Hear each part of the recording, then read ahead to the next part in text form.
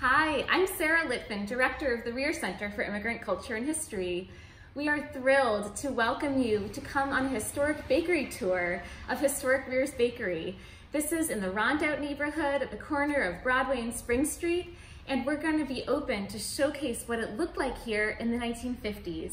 This was an immigrant Jewish family-owned business that brought in community members from all different backgrounds to buy bread, to buy rice, to buy canned foods back in the past.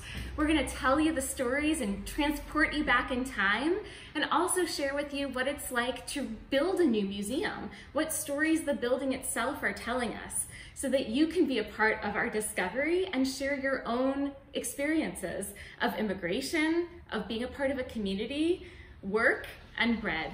So I hope you'll join us Saturdays and Sundays starting this Saturday, July 3rd at 101 Broadway.